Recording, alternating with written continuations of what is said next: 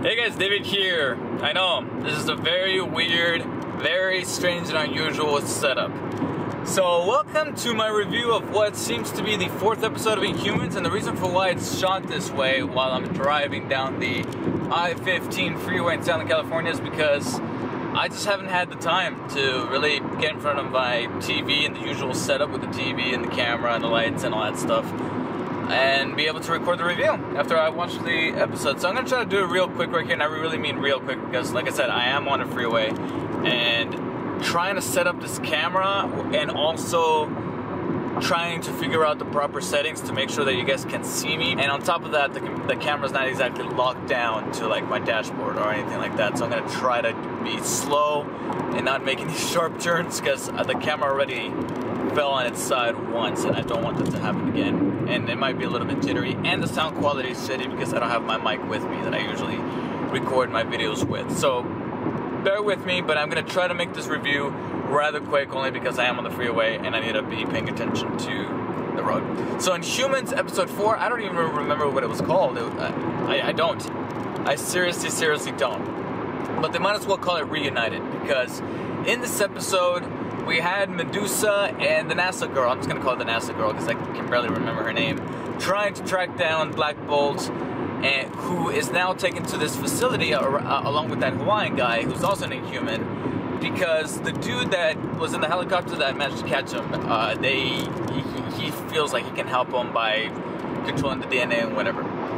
One of the twists in this episode that I just did not really get, that I was like, why? It just doesn't make any sense, is that Maximus is in control of this guy. Because apparently Maximus is in control of fucking everything, even on Earth. To the point where I'm like, why do you even have to go to Earth? You got people here. There was some nonsensical shit happening in this episode. Again, still keeping in touch with some bad writing and bad dialogue and bad acting here and there. I think now that we're not only on episode 4, but I believe this is the halfway mark for Inhumans. I think Inhumans is about 8 episodes, and this is episode 4. We are halfway through. I don't think there's any way to help Crystal. The actress who plays Crystal, I don't think there's any helping her. I really don't. It's sad, but yeah, I just don't see any way to make her performances even better because she's still bad here. I just give up. On top of that, I don't know if it's just me, but, and this might sound a little discriminatory, and I'm sorry if it does. It might sound kind of fucked up, but was it just me, or were all the female characters that were lost and about really douchey? Like, they could have made better approaches to the people that they were with, whether it be Crystal with that farm guy, who, again, God, we're going for that Smallville romance. Jesus Christ. But on top of that, her and Medusa, they were like being kind of douchey in this episode, like in a way where I'm like, you don't have to be this way. I understand that you're trying to find the people that are part of your family and whatnot, and trying to get back home and everything, but you don't have to be an asshole, and they were kind of assholes in this episode. I'm like, why? Black Bolt, I think, could have been an asshole if he was able to talk, but he wasn't. Granted, there was a slight step back with Black Bolt. He just wasn't as charismatic as the other episodes. He was really scowling left to right, even when he gets rejoined with Medusa at the end of the episode, which is a good step forward in terms of the storytelling. Like, hey, look, we got out of prison, and hey, look, now we have 2 of our main humans finally reunited, and that's cool. But he never showed any kind of emotion, so I was like, okay. And then Maximus' plan with wanting to go through Terragenesis again, which I think he almost did at the end, felt a little rinse and repeat. Like, you got rid of the last genetic council dude before, now you're doing it again. It's like, okay, how many times can you do this big, like, betrayal thing where you're like, oh no, Maximus is taking over? And I'm like, yeah, no shit. You know, it's very stagnant. It's very, I know I say that word a lot, especially recently, but you were kind of rinse and repeating here. We really are. And on top of that, like I said, there was a very bad climax here. Sure, it led to some progression in the story when it came to Medusa and Black Bolt reuniting, but the way it's executed is terrible. Like, why is she pointing the gun at him? That dude can eviscerate them with his voice. and yet they're pretending that they have all the cards, which in a way they could have made a bluff saying, hey, we have Medusa, which she did. She made a bluff there, but she was very stupid about it. She's like, yeah, come bring Mortius, I can't remember his name, but the dude with the mask, who, again, could still have potential to be a cool character, especially the way that he was complaining earlier, but I'm starting to get the feeling that, much like with everything else, they're going to undermine him. They're going to not use him as well as they could, and that's going to suck. But that climax was terrible. He was just like, go, and then he, like, pulls the thing, and vapor comes out, and she's just like, oh, okay, I get it. He uses his laser powers, we all go up.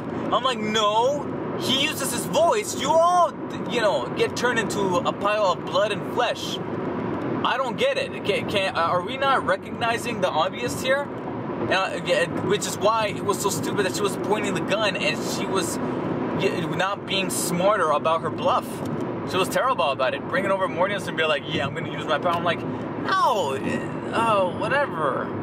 And I guess if you want to look at it from a darker perspective, Black Bolt making sure that they weren't for sure dead or unconscious or put down instead just leaving with NASA Girl and Medusa, it was a very weak ending. Very, very weak. But let's go ahead and try to look at a little bit of the positive, which I will admit it's Karnak. Karnak's little involvement with the potheads. Sure, it's laughably bad having the Nathan Drake, Liam Neeson look-alike, because he does look kind of like Liam Neeson, trailing them all the way to the beach. It was laughable. It was like Lifetime movie bad. But more into the, I don't even want to call it a romance. It was more like a flirtationship, quote unquote. Like, I believed it more as a flirting fling rather than an actual romance. It didn't feel like they were forcing a romance. It felt more like they're like, hey, let's just have fun, let's loosen up, let me kiss you. I was like, okay, I looking at it from that perspective, I appreciated that much more, especially since we're dealing with a character like Karnak, who's very stuck up and very like calculated and be like, oh, percentage of this, percentage of that. So it's nice to see that they're going with the angle of having him loosen up. All that stuff, like I said, is for him to smoke the actual weed that he's producing. On top of that, if I was to give some credit to the casting, when they had her stripped down to go into the beach, I personally loved that she was not exactly a, Victoria's Secret model. Like, she had, this might sound kind of bad, but she had like some flab, or she was a little thickish, but I like that. Not only do I find that more attractive than the Victoria's Secret models who like showed ribs and shit, but it felt more believable. It like I said, it added to the legitimacy of this feeling like a fling, like being in the moment of the beach, especially with a character like Karnak who needs to loosen up and who might end up being one of the Inhumans who end up staying on Earth. Like, I can actually predict Karnak, I can buy into Karnak staying on Earth at the end of this whole thing, as opposed to the other Inhumans.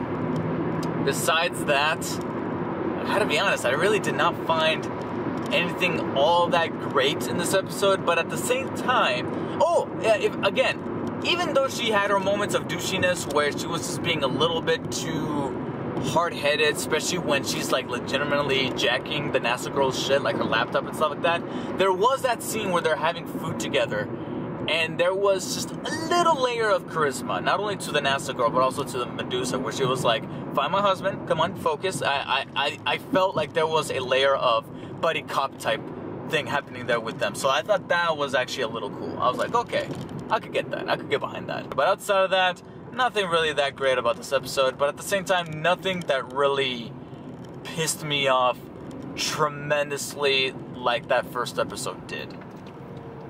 So I'm just going to be giving this fourth episode about a 6 out of 10. Just a 6 out of 10. It was okay.